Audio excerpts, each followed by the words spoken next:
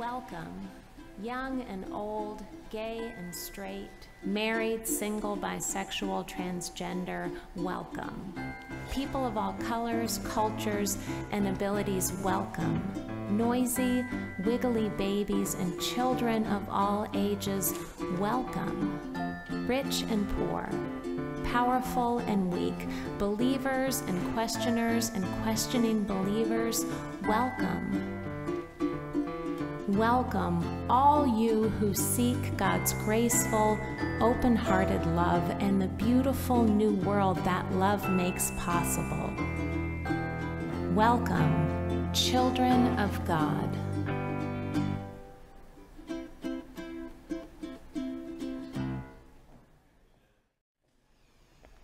Good morning, beloved of God. Today is the day that God has made. Let us rejoice and be glad in it.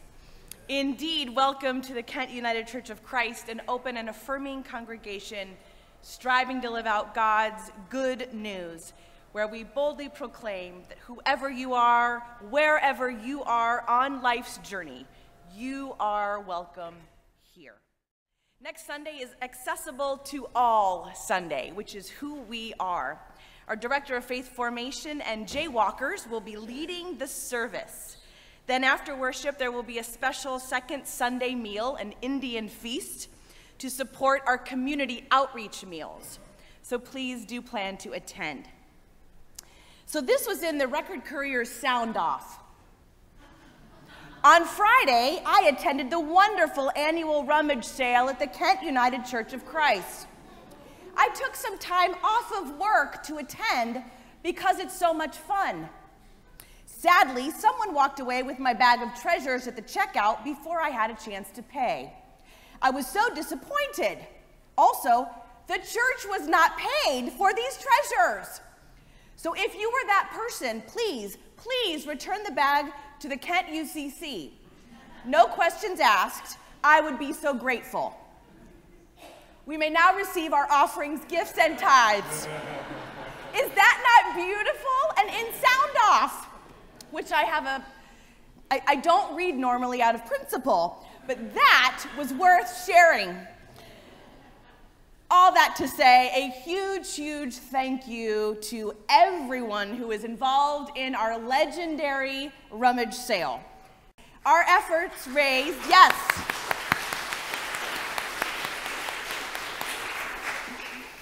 Your efforts raised over 6,000, actually 6,700, and more to come as we wrap up the final tally. And of course, these funds will be raised for local outreach and mission programs of our church and our wider community. So thank you to all of you for making this all happen. Please join me as you are able, rise and for the call to worship. On this day, we are not a single congregation, but part of a global church everywhere, every place. On this day, we share not just a sacrament, but a feast from every time, every place of faith.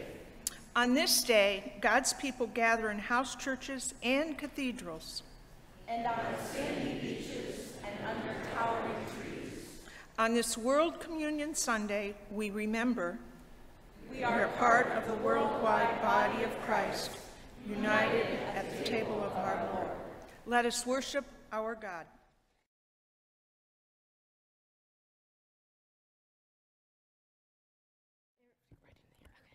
A reading from the Gospel of John, the 6th chapter. I am the living bread that came down from heaven. Whoever eats this bread will live forever, and the bread I will give you for the life of the world is my flesh. The Jews then disputed among themselves, saying, How can this man give us his flesh to eat? So Jesus said to them, Verily, truly, I tell you, unless you eat the flesh of the Son of Man and drink his blood, you will have no life in you. Those who eat my flesh and drink my blood will have eternal life, and I will raise them up on the last day.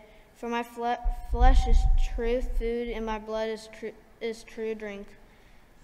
Those who eat Those who eat my flesh and drink my blood abide in me, and I in them. Just as the living Father sent me down, and I live of the Father, so whoever eats me will live because of me.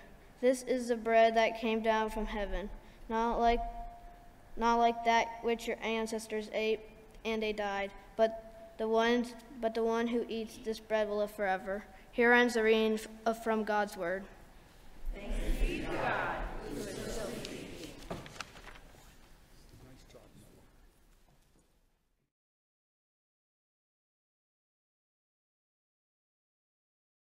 Praise be to God for our children and for our youth and for us as a whole body this morning on this World Communion Sunday. Well, in Matthew, Mark, and Luke's Gospels, otherwise known as the Synoptic Gospels, Jesus shares the Passover meal, his Last Supper, with his disciples before his crucifixion. Synoptic comes from the Greek word meaning seeing all things together, referring to the way Matthew, Mark, and Luke outline the life, passion, death, and resurrection of Jesus in a similar way. These are the stories that we know so well. These are the stories of our faith, describing the life and ministry of Jesus. But John's gospel is distinctly different.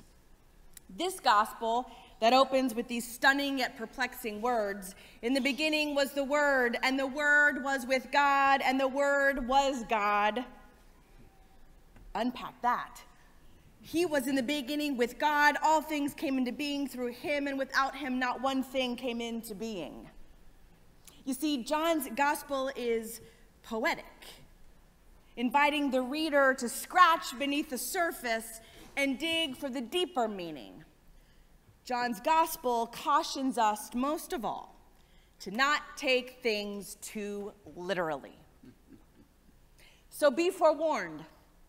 John provides a completely different perspective on the Eucharist as well, but it is not included in his narrative of the Passion. And even though we do not meet in the upper room in John's gospel, surrounded by Jesus' disciples for the Passover meal on the eve of his death, John's account is no less biblical. In fact, it offers us a beautiful biblical vision for what it means to receive communion.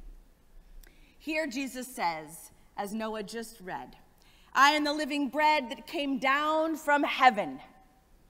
Our logical minds may wonder, how can bread live? How did it make its way all the way down from heaven?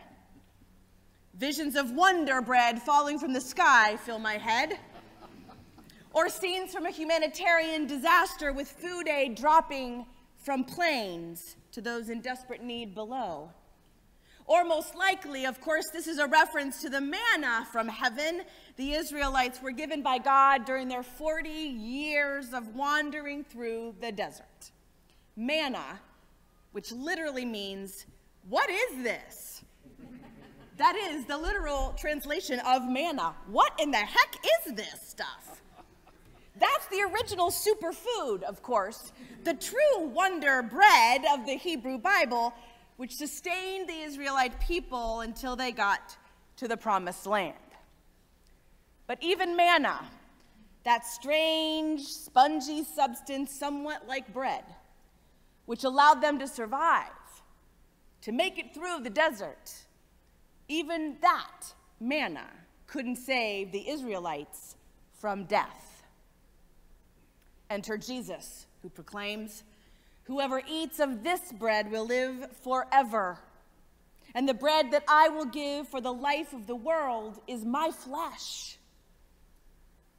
Wow. This is no mere manna. This is life itself, and not just life in the here and now, but life eternal. Whoever eats this bread will live forever. Shall we take Jesus at his word? Hear this good news.